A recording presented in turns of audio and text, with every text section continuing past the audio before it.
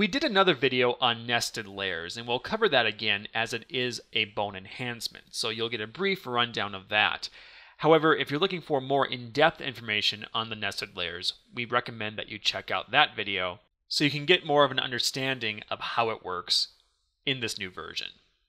So to get started, what we have going on here is just a character that we rigged up, and you can see here on our layers panel that we have two bone layers.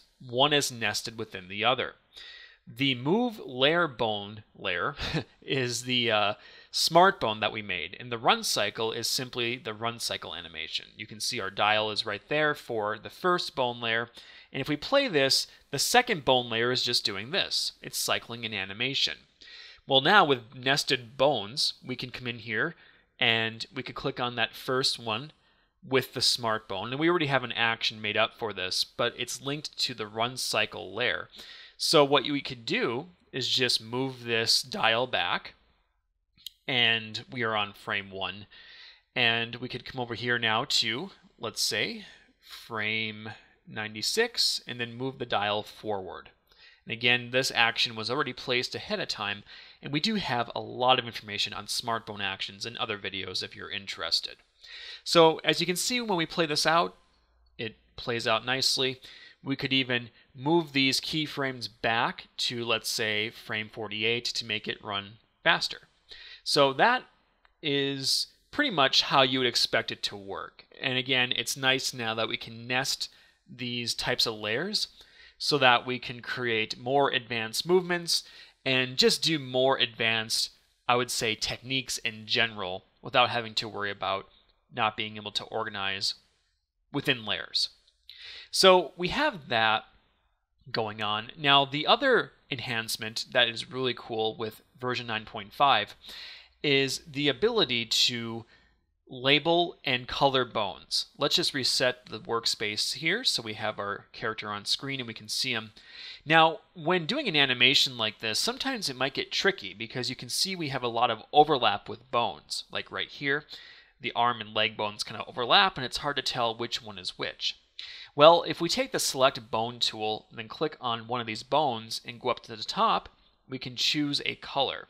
For instance, orange. You can see it now is marked as orange or yellow, which makes it stand out. So if we get to that point then, when there's overlap, we can tell which bone is which. And we could color code every single bone if we wanted to, or just individual bones that might be giving us issues, like we could do this for the arm as well.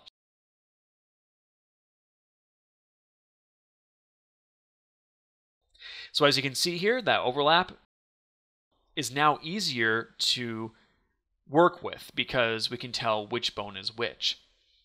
So another useful thing about this is let's click on the hand bone, and we could come up here to the colors and choose, let's say, purple.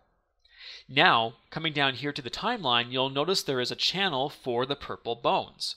So that means now that if you are confused as to which bone is which on the channels, whichever bone is purple, you can just manipulate those keyframes, which makes things a lot easier when you're working with really advanced rigs that have a lot of bones. Just go in and color code what you need, and then, oh yeah, the purple bone, that's the hand bone.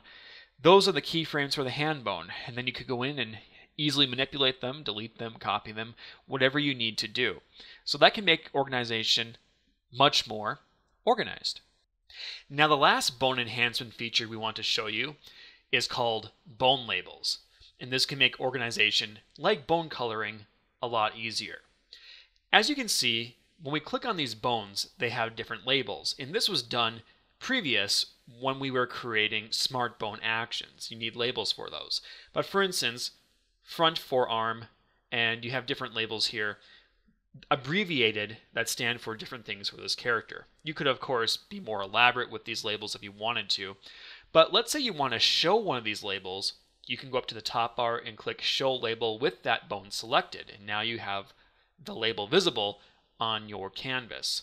So this is more useful for smart bones. As you can see, we are on that smart bone layer, and if you have a lot of smart bone dials, putting the labels on the canvas will make things a lot easier because if you have all these dials without labels, it could be kind of difficult. So all you have to do, again, is select a bone and then click Show Label to see the label. Now you can also do this with a bunch of bones at once. We're just selecting all the bones with the Select Bone tool and clicking Show Label, and every bone that has a label will then be marked on your character or on your bones. If you'd like more information on Anime Studio, please visit the official Anime Studio website at anime.smithmicro.com. Thanks for watching, guys, and we will see you next time.